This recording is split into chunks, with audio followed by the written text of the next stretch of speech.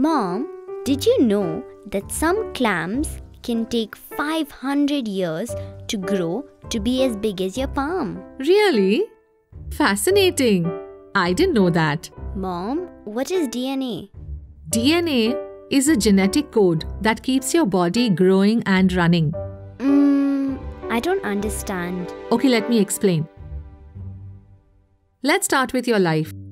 You grew from a tiny dot inside my tummy, multiplying from one single cell to about 26 billion when you were born. And you have been growing and changing constantly, and you will continue to grow.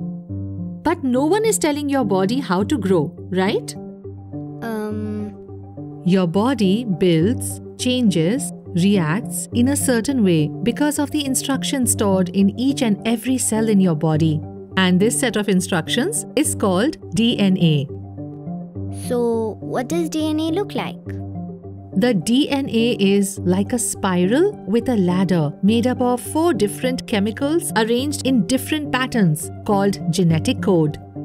The DNA lives in the nucleus or center of the cells that make your body. And it is so small that a copy of your genetic code was inside you when you were just a little dot. So much inside a little dot? I can't believe it.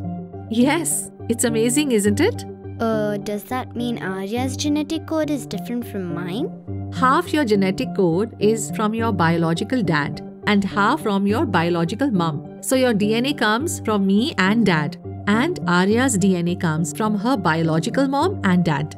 Even siblings from same biological parents will have different genetic codes and have different traits, like the kind of hair, nose and color of eyes. No 2 people have the exact same genetic code. What about this pencil? Pencils don't have DNA. Only living things have DNA. Like plants and animals?